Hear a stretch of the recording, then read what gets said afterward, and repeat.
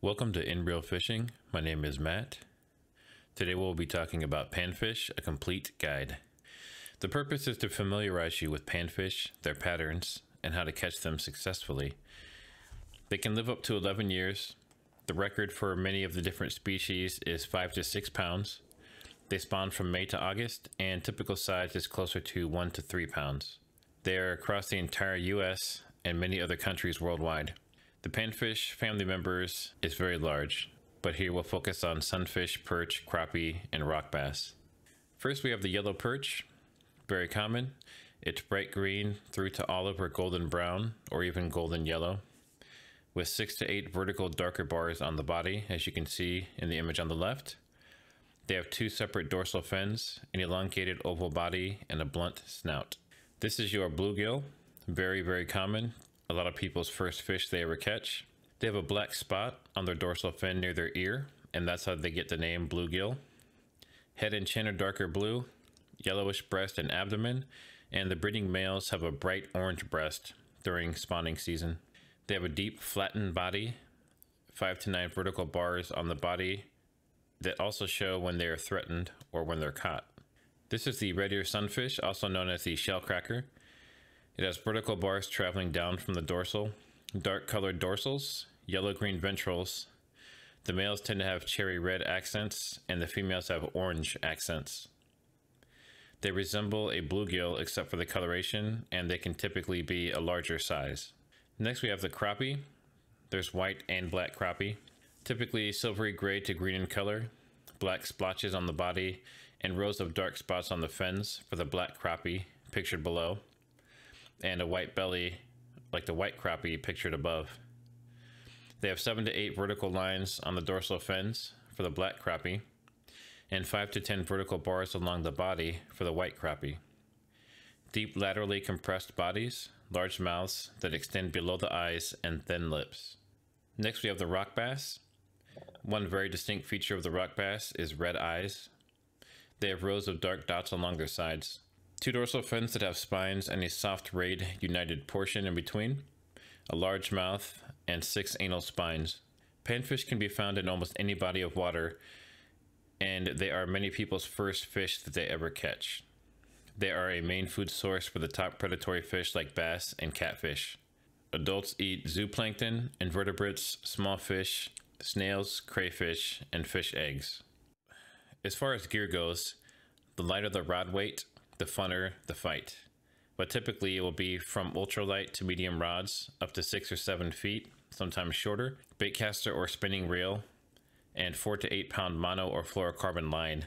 You can often see people catching bluegill with long bamboo poles, typically 12 feet or longer, that they put out right over the nest. If you can only have one, you'd have a 6 foot or longer medium fast action spinning combo with 6 to 8 pound fluorocarbon line.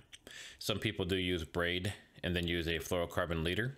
Certain panfish tactics work better with specific gear, so just research your specific tactic. Some of the best live baits are minnows, worms, crickets, grasshoppers, waxworms, which work amazingly, crayfish, and leeches. Some of the best lures are crankbaits, jigs tipped with artificial creatures, beetle spinner, marabou hair baits, spinner baits, mini poppers, fly fishing flies and nymphs, and spoons. Now one tip is they have a small mouth, so use the proper sized bait and especially a smaller hook. Panfish rigs that you can use year round include the Carolina rig, bobber or slip bobber rig, free fall jigs, vertical jigging, drop shot rig, float rigs and topwaters, Lindy rig, and of course fly fishing. Structure is the natural features of the body, like points and islands. Cover is add-on features such as docks, fallen trees, and vegetation. Don't target fish blindly. You want to target them based on the conditions. When it's hot and sunny, you want to target structure, cover, and shadows. Under trees, floating plants, docks, overhangs, deeper, cooler water, and they can often be seen at or near the surface in schools.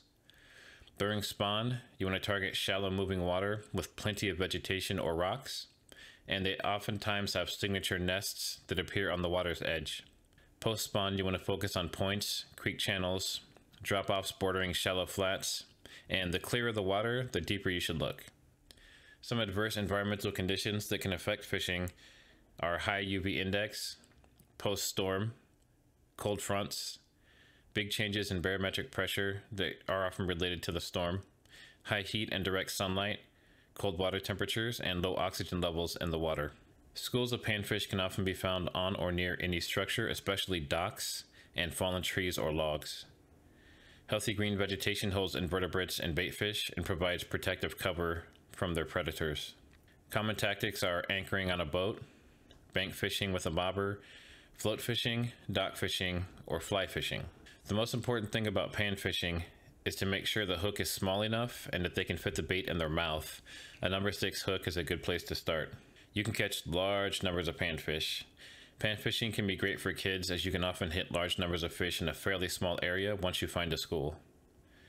During tough times, if you aren't getting bit, try different bait. Downsize the hook and the bait, or just try a new area. They may not be where you're fishing. So what's next? Get out there, get on the water, and get some experience and practice. Don't be afraid to try something different. And most importantly, don't forget to respect the environment and the fish, and have some fun.